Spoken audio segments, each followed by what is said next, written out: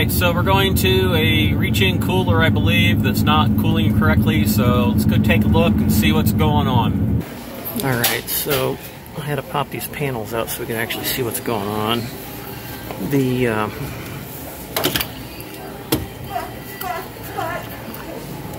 panel here for the start relay and stuff's all fallen off. But if you look down here in the capillary tube section, we're starting to frost up, which usually a sign of it getting low in the refrigerant. And it's never been tapped, which sounds about time for it to be tapped. It's not uncommon for these to leak. It's a cold rail, so chances are it's probably low, and there's only one way to find out. And so the thermostat did turn on and turn off, which was nice. So let's go ahead and get tapped onto this thing and see what we find out. Okay, according to what they're telling me, it just started doing this last week, and it had been doing pretty good. So we're going to put a tap on there, something that's easy to put on and take off. I want to see what the suction pressure is getting down to, see if it's getting low. If it is, great. We're going to go ahead and then pull the refrigerant out, and then we'll go ahead and get one soldered on there that I've already adapted with my swedge tool, and we'll braze that thing on. So we're just going to go ahead and do those steps first. That way I can know where I'm at before I get started. That way I know where I'm going. Chances are it's a little low. Only holds 12 ounces. We're going to do a scan too before we get too tapped into it. Make sure that it's no humongo leaks. Chances are it's a small one somewhere in either the rail or one of the lines somewhere. We just scanned the condenser, and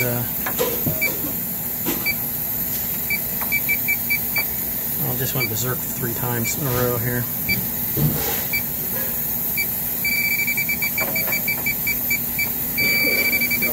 So we got a leak there somewhere.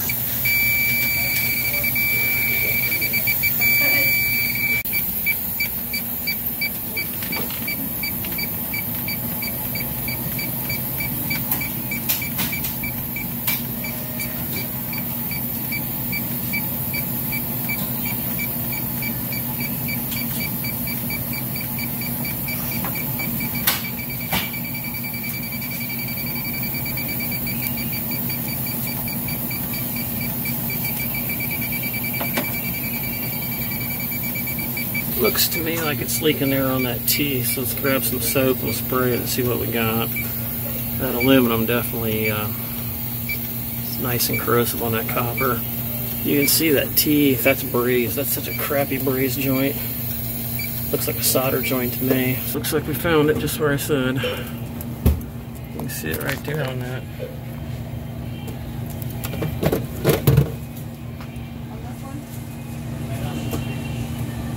Crappy solder joint. We'll go ahead and do all the sides over. Remove that well out of there. That's for the thermometer. Have to take some of that foam insulation off so it doesn't catch on fire. It goes right up in there to the cabinet, which will be kind of a pain. But we'll go ahead and get that rebrazed, and then we'll put on our tap and get it all sealed up with a good tap. Alright, so use the little hand grinder. It's not the strongest thing in the world, but it does a pretty good job. It allowed me to get in there to that backside. I'm going to, as much as I always dig myself a hole, I'm going to clean that up with a wire brush wheel and rebraze that real quick.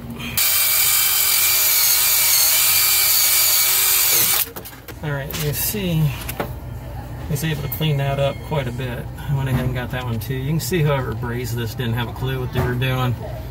They just barely got enough in there. It almost looks like silver solder, honestly. I mean, I can make my braze joints look like that, but you can tell there's no tarnish. And we've got those ready to go, and I'm going to go ahead and put one on the high side too. That way we can monitor that, because it never fails on these. If something goes wrong, and you need to be able to see both sides of the system. So we've got those all prepped up, ready to go, and we're going to get this brazed in. Alright, that was a lot of fun. That pipe right there came undone, popped out on me, which I was afraid was going to happen if I missed with that. So I went ahead and pulled it out, cut off the end, so I can get the braze off the end, and then put it back in there and then rebrazed it. I was able to get the heat from all different sides, so I was able to pull into the socket of the joints and get them in there. So I'm going to go ahead and do a nitrogen test, spray all this for leaks, and make sure they're all solid, and then we'll go ahead and get this evacuated. Okay, we're purging this thing out, make sure we got everything out of it. It makes it a little easier for our vacuum to be done. go ahead and get this thing pumped up here and pressurized. We've got everything bubbled up. It does not appear that we have any leaks. Looks pretty good there. Pretty good there. I don't see anything there on that one back here in the back. Nope. Gotta remember how hard it is to get to, so there's a little bit of extra on there. And we're kind of down here in a cubby hole, people stepping on me as I'm trying to work. So we got that one in, sprayed the fitting back behind there. We're good on that. I'm gonna go ahead and wipe that gook off and go ahead and start evacuating this thing. The system's been in a positive pressure the whole time. I'm not going to mess with changing the dryer. You know, anytime you open the system, you're supposed to change it, but in this case here, it wasn't pulling into a negative. So we're going to go ahead and just reuse the dryer that we got and get her going and see how we do. If we have any issues, then we'll change it. We're going to do this a little quicker today since we really aren't trying to move any moisture or anything like that. Got to get this taped up, and we'll put some of the foam back on there. If not, I'm just going to use some Armaflex tape. Alright, so we went ahead and just wrapped it with the foam tape. It was a little bit easier. I was able to get everything covered. Then I kind of double wrapped it. It did use the aluminum again, as much as I didn't want to. I mean, the factory's doing it. This is a Duke. I know True does it like that. You're going to have that no matter what kind of dissimilar metals you're going to put together like that. All they do is they're taping this tube across here, which is a sleeve for the thermostat to set in, and they're just measuring suction line temperature. Very similar to how the ice cream machines and stuff do it. So we're going to go ahead and finish up this vacuum and get her charged. Okay, we're coming up on our 12 ounces, which is what the factory spec is. Fed it through the high side, which allowed us to verify that the low side is feeding from the high. Had our pour tool in there, and let's go ahead and get this thing kicked on and see what we get here. So pressures are starting to drop. We're under a heck of a load right now. Cold rail's kind of getting in that cold spot there. We'll let this thing stabilize and see what we got here in just a little bit. So far everything's looking good. So we went ahead and dumped our high side in there, and it took it from like 25 up to 35, so it's more of a couple degree plate temperature. Kind of going down here and looking, see how things are feeding. You can see that the cap tube there is already starting to freeze up, which I'm not real familiar with what its normal procedure is. Might be a big deal, maybe not a big deal. It's kind of feeling our way around, see if we can feel out which capillary tube's got what going on. Might go compare it to the other cabinet next to this. Okay, this is the other cooler. Let's see how it's freezing up over there and feeding about the same way as that one is. That rear tube there is freezing up the same way the one in front isn't, so it's kind of the same type of design. So I don't know if they got more piping on that side than the other, but it appears this is running the same design. This one's not been tapped, so it's untouched. So I think we're probably fine. I'm going to check my rail and make sure it's starting to frost up, because basically got to transfer a lot of cold over through a dead air space to the pan, which then is exposed to the ambient air, which usually is way hotter than what you're hoping for. So let's see what we get. Okay, you can see we're feeding pretty good there, the different pockets.